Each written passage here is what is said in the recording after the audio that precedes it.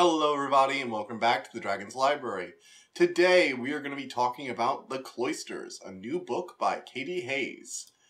So The Cloisters is a bit of an interesting book for me, and we're going to go over that in a second. First up though, I do want to make an apologies for this coming out late. It's likely going to be coming out on Wednesday, and I'm going to get the next one out for Thursday or Friday so I can make sure I have something out for Saturday and Sunday. I've fallen a bit behind again. Life is just chaotic like that, and this isn't really a full-time job for me, so what are you going to do? Anyway, moving on from there, let's talk about the book. So, this is a supernatural mystery story by Katy Hays. It's actually her first book from what I can tell, so definitely makes a strong impression for her writing style and her future career, so I'm very interested to see what she does next. Interesting story. First up, we have Anne Stillwell as our main character. She comes to New York, expecting to spend her summer working as a curatorial associate for the Metropolitan Museum of Art, or the Met. Instead, she finds herself assigned to the Cloisters, a Gothic museum and garden renowned for its medieval art collection. The group at that Cloisters, including the gardener, the head, and another associate who is helping out for the summer, are currently researching tarot and its involvement in Renaissance and practically earlier eras of history, with some supernatural elements that seem to imply that certain tarot decks might actually be able to tell the future. So there's a light supernatural brush to this story. However, as this story and as the summer progresses, strange events, mysteries, different relationships between her three associates, and this overwhelming sense of dread threaten to tear them apart until a horrible potential accident reveals the darker secrets hidden underneath. The whole thing is this slow rolling tragedy, in the sense that you already know things are going to go horrible from day one. The book literally starts with, would I have still gone if I'd known there was going to be the body? And I still would have. Basically, you get from the get-go that someone gets murdered. You spend the first half really wondering who it's going to be, what's going on, who you can trust, who Anne can trust. And it's interesting. So let's get into my first impressions. And my first impression on this is just, it's well-written, but a bit slow. I said it's a supernatural mystery, and when I say supernatural mystery, think heavy on the mystery, really, really, really light in the supernatural elements. The supernatural elements are like a light dusting, a sprinkle on top of the chocolate ice cream here. And that chocolate ice cream is the mystery. The mystery is well done.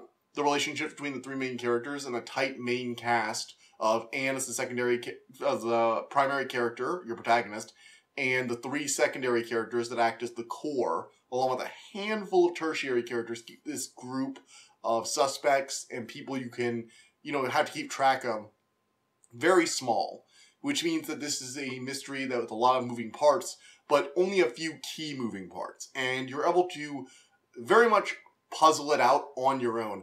I was able to figure out, to a degree, the twist before the big reveals and before the main character starts figuring things out either. I'd say the first half of this is heavy build-up. The next, fourth is the climax to an extent, and also the plot really, really getting started. And then you have the rolling fallout of it all in the last quarter, which was way more engaging than it had any right to be. Katy Hays has this very good style. It's not my personal favorite, but it is very distinctive. She has a good internal monologue with Anne Stillwell. Her writing comes across as Anne being very depressed, but also driven, which is this nice balance in the way she describes herself in the book. And I just thought it was very well written. I thought it was very well paced. I liked Anne as a character. She was resourceful, and she was quick enough to figure things out, but she didn't make any magical leaps in logic a lot of the time. And she was just suspicious enough of the tarot cards that I found the light supernatural elements very believable in the way they were presented. Especially in the way they're just so light. If you really squinted, you might even be able to say there's nothing supernatural going on here at all. This is all just coincidences. It's that kind of light supernatural. The kind of magic that you could definitely see escaping people's notice. In addition, I found a lot of the character drama very interesting. I'm going to make a mild spoiler here, but it was kind of the moment where this book clicked for me. And basically, you have one of the gardeners, he's one of the main three other characters. His name is Leo. And he's been sort of like a side character. Him and Anne have been like making flirtatious things at each other occasionally. And she's going on this walk in the park, and she sees him at like this like, you know, big old, kind of like general gathering of shopkeepers, like a sort of market.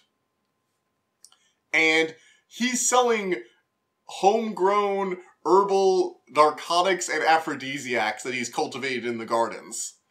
And it's just this moment where, like, wait, is he like a all-natural drug dealer? It's just like, oh, okay, you know what? I was getting a little bored with the art history stuff. Like, I like that stuff occasionally, but I don't want it as, like, the main core of my book. But suddenly having the gardener being a drug dealer makes this a great deal more interesting. And I suddenly want to know a lot more about these different herbs you're growing. Oh, it sounds so dumb when I say it out loud. But it was genuinely interesting, and I think it was this moment where the book surprised me. It threw a curveball at me that I didn't expect and got my attention really hooked. I wouldn't say it's the most engaging thing I've read this year. I wouldn't say it's the best thing I've read this year. But I will say it's definitely a good book. And if you like mysteries, I think this has a lot of the good elements that a lot of mystery books fail to have. You have characters logically figuring things out. There's a clear cause and effect for things. There's time for both you and the character to build your own assumptions, build your own theories to what's going on. There's plausible reasons why multiple different characters could be responsible for the thing. You don't know who the thing, the murder, is going to happen to. It's just a very well put together and well thought out mystery that feels like they really thought about how everything was going to play out. And I truly do enjoy it as a mystery story. I think it is a very good example of this. Now, I will admit that this book is very slow-paced. And I'm not against slow-paced books. I raved and ranted about Babel the other day. The thing is, Babel had this, and I'm using it as an example because Babel is a good example of another slow-paced book this year. It's really unfair to compare this to Babel because that's just so well-researched, so well-made. But Babel had this intense payoff in the second half. Like when it's, and I'm just going to say, when its murder happens, which kind of would get the plot into like really high gear, it goes ham afterwards. Like things collapse. I didn't really feel a collapse happen in the Cloisters. It was more like this dull horror as they try to figure out what they're going to do now. And it didn't really feel like a climax moment. More of like an implosion.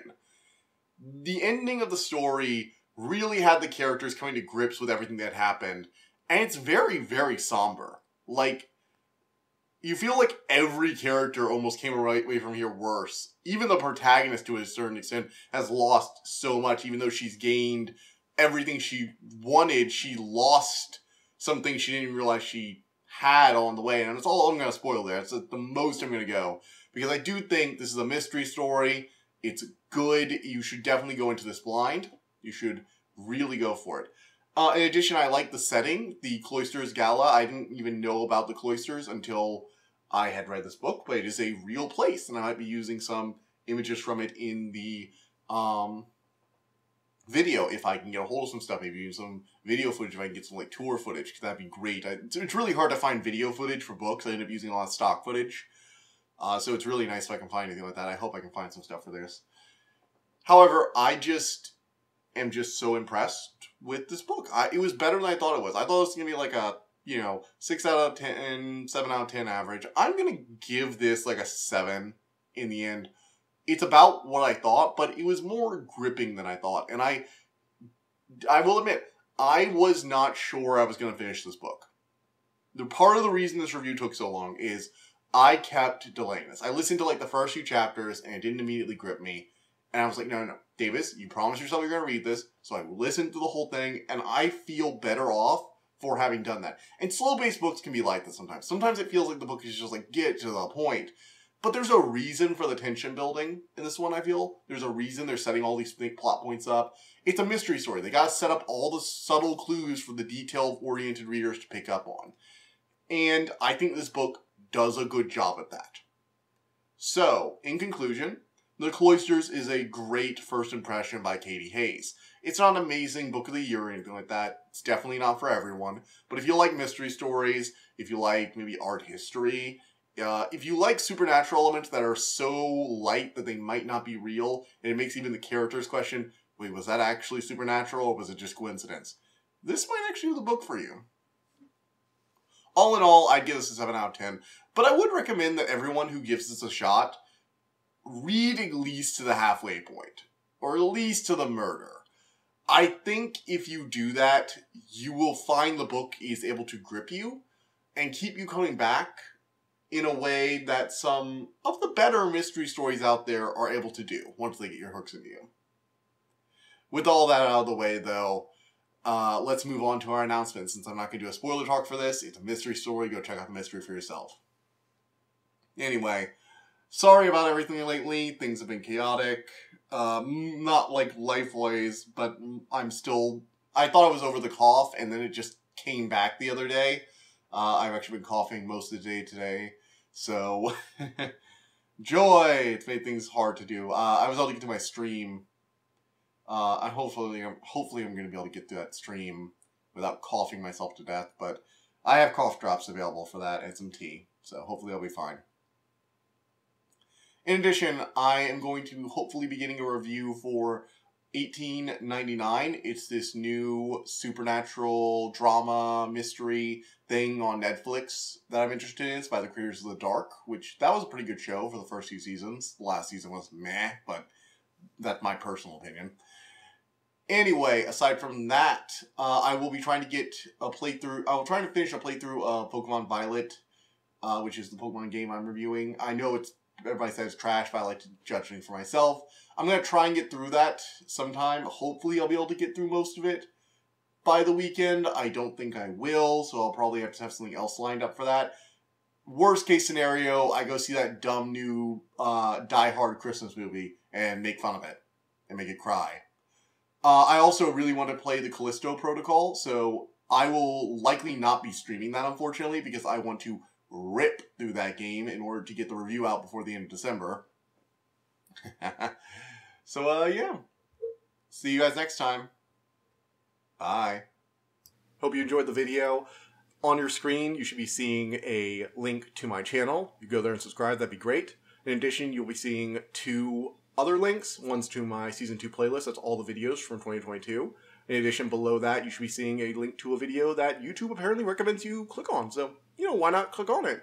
See one of my other videos. Maybe you'll like it. Maybe it'll have something else you'll enjoy. Maybe YouTube doesn't know shit. We'll find out together.